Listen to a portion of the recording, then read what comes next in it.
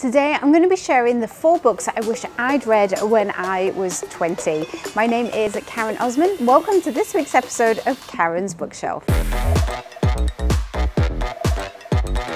Hi and welcome to this week's episode of Karen's Bookshelf. Now, believe it or not, last year I turned the big 40, and like any milestone, of course, it's a time to pause and reflect, and in my case, panic slightly.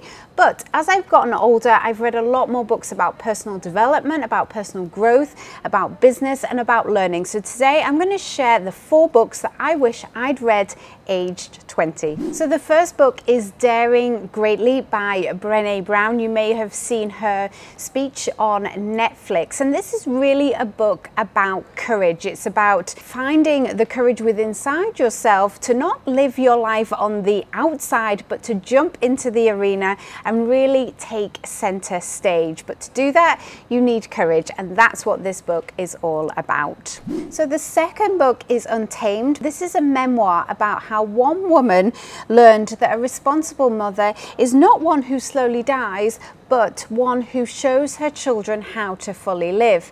This is also a book about finding yourself. Not only is it beautifully written, but it encourages everyone to lead really authentic lives and to be true to who they really are. So the next book is The Monk Who Sold His Ferrari by Robin Sharma. It's an absolute classic. It's actually the first book I read on personal development, and I read this sometime in my 30s.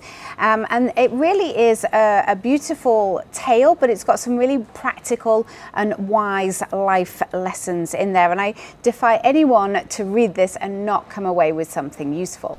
And my last book that I wish I'd read at 20, in fact I do wonder if they should be teaching these lessons in school. This is The 4-Hour Workweek by Timothy Ferriss. Now this really turns old concepts about retirement and deferring your dreams on its head completely. It's all about living the life that you want to lead when you want to lead it. And this was a really powerful book for me. It encouraged me in areas such as entrepreneurship, and I actually set up my own business in 2011 as a result of reading this book. So another one that I really do wish I'd read at 20 years old. So I'd love to know, what are the books that you wish you'd read at age 20? Let me know in the comments below, and I look forward to seeing you in next week's episode of Karen's Bookshelf.